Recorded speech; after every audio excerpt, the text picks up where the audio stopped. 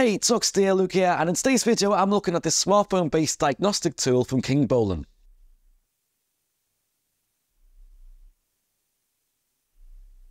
Okay, let's start off with a quick story. About 5 or 6 years ago, I was sent a Chinese code reader, and long-term viewers of the channel might remember this, but I had a pretty bad experience of both the product and the company. And at that time, the two companies that were kind of big coming out of China for diagnostics were Kingbolen and Launch.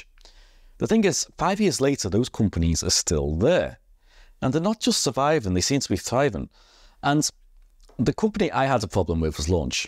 And I don't know whether Kingbolen and Launch are linked because they seem to have a very similar product set with very similar interfaces. This is not the Launch products that I had. This is actually my dad's one. And he bought this about a month or two ago.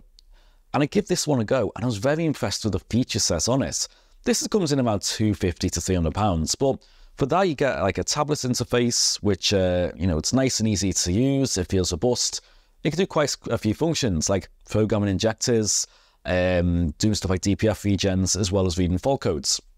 Now the thing is, Kingbolen contacted me a few weeks ago, and they wanted to send me this one. This is a smartphone-enabled diagnostic reader.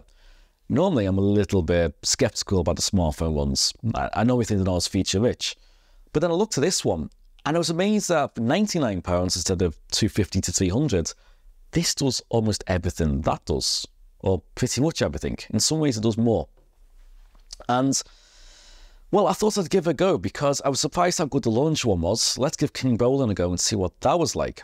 So they sent this out to me. I tried it out. There was an app for both iPhone and Androids. The app seems pretty much identical. There isn't an app for iPad. That's something I would really like to see developed, because that's going to give you more of this style interface, which seems a bit more professional and easier to use, and I think you get more data displayed on the screen using that. But never mind, that's not too big of a deal, because smartphones are still pretty capable these days. So I've tried this out on my Ford Kuga, and I'm going to show you now the results of it, and then once I've done that, we'll come back to here, and I'll give you the conclusion. Well, I'm here in my broken Ford Kuga, and the first thing I'm going to do is turn the ignition on and place the diagnostics in the OBD port. As you can see, it's come up green, which shows that there's power going to it. The next thing you're going to need to do is connect the phone to the scanner. So I'm just going to hit the Bluetooth icon in the top right, and it's going to ask me if I want to activate. I'm going to click yes, and then on the manual that came with it, you're going to get a serial number and activation code that needs to go in here. With us now in the app, let's go ahead and run some diagnostics on this car. Let's start off with all system diagnostics. It's going to read the VIN, which is going to find the information based on this particular car and load this all up. It will download any software that's required for this particular car, and then it can perform its scan. Right, after about 30 seconds we're into the car. I just need to click the health reports up here, and it's going to perform a full diagnostic of the car and come up with any fault codes from the modules that are installed on it. And here we are. Here's our list of fault codes. We've got 6 fault codes in these modules, and the rest of these modules are all okay. So for example, if I go into the restraint module now, I know exactly what this is. I had the front seats out when I was cleaning it. I bet you this comes up as the 2 front seats coming up with issues. If I read the DCCs, we've got the driver's safety belt and side airbag circuit. So let's clear these fault codes.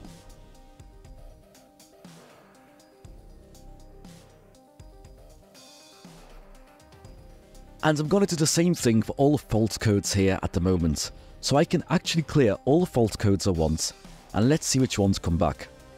Now, what's really cool about these diagnostics is that I can not only just do the fault codes, but I can also perform actuation tests, which means that there's certain parts of the car that I can turn on and off just using the phone, which is really good for fully trying to diagnose where faults are.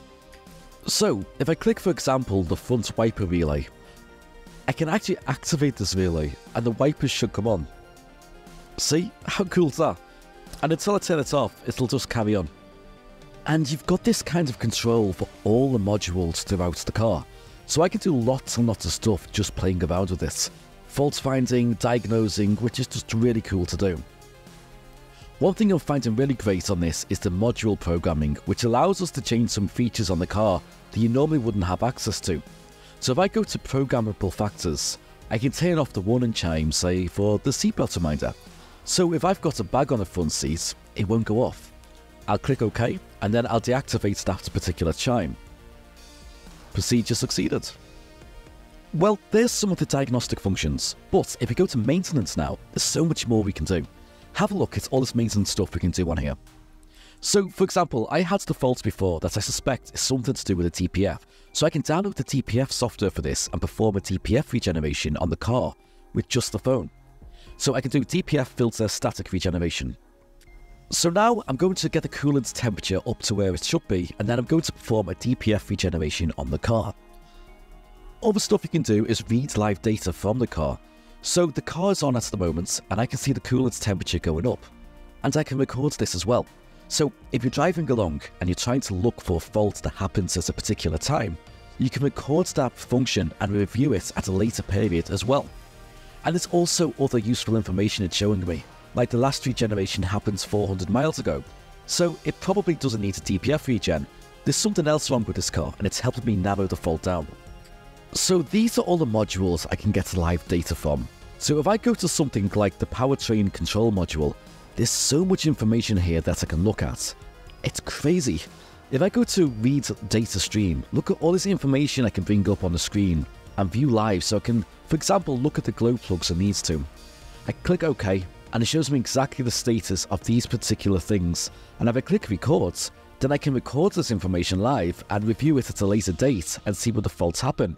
And that can help me diagnose where the faults are later. So what's the pros and cons of a smartphone-based diagnostic kit versus a dedicated unit? Well, the dedicated unit is nice to use, the interface is great, it's got physical buttons, that's really cool. However, there's actually more freedom with the smartphone for the reasons that you're not tied with physical cables. When I plug this launch one in, I'm having to use a physical cable to plug this in. Then if I'm trying to use live data and such when you're driving and record stuff, it gets a bit bulky, it's in the way. With this one, I can kind of put the phone down the side in a pocket, I can plug this in, record data, I can walk around the outside of the car, I can activate features. Maybe I've got this in a diagnostic port, I'm doing stuff underneath the engine bay, I can run a diagnostic again, see if that fault's cleared. You know what I mean? There's just a bit more freedom for people to use with the smartphone way of doing stuff. And I would say for the average consumer, this is probably a better unit than the dedicated ones, especially when you consider the upfront cost. Whereas the dedicated ones like this cost around £250 to £300. This one is costing you £99. So firstly, there's a big saving right off the bat, but that does come with a hidden cost. And the thing is that dedicated unit, that's got lifetime updates. This one lasts for 1 year, and then you have to take out a subscription to carry on using the features. And that subscription is £80 per year. So you can kind of look like your diagnostic tools like 20 and your subscription's 80 in the first year if you kind of want to split that up. The thing is, do I think it's worth £80? I'm going to say yes, because I was very, very, very impressed with the amount of features this thing had. Honestly, it just held its own completely against the £300 units. There wasn't anything that did that this one didn't do. In some ways, this did more. I'm able to just email reports out very easily from a smartphone, for example, so that's a bit more convenience. I would say when you look at the cost of taking your car to a garage to get diagnostics done, that's where this still makes sense. So you go to a back street or an indie garage, you're going to be paying £40 to £60 for a single diagnostic session. If you take it to a main dealer, you're looking easily over 100. And then if you need to take it back again, you've got to pay it again. And you can see how that cost quickly racks up. And then you can compare it to this, where you can use as much as you want for the entire year. You can turn features on and off. You can use it on the same day over and over as you're trying to fault find. That's really going to pay for itself, especially when you can use them on pretty much any make and model of car. So I do think that the £80 is easily justifiable if you're going to use this once or twice in a year. Use it twice, you're coming in, you quit in. And that's the way I look at it. But that hidden cost is definitely worth considering, because there are cheaper units or units at the same price that don't require a subscription, but they don't do as much. And then there are units, yes, that do just as much, but then they cost a lot more upfront. You would still have to own this for 4 years, 3 or 4 years with a subscription to even get close to what this one costs. So you got to kind of consider that side of stuff as well. So do I recommend it? Absolutely. Am I actually going to be using this on my own cars going forward? Yes, it's a great tool to keep with me. It's very small, it's compact. I really like it. So that's my experience with Kingbolen so far. I'm very impressed. I thoroughly am, and they're not paying me to say that. That's my own opinion on how this is. So if you like this video anyway, if you want to see more diagnostic equipment, this type of stuff being checked out, let me know in the comment section below, because I'd like to check more of this equipment out as well if you guys want to see that. Anyway, that's it guys. Thank you all for watching. See you soon, and as always, take care.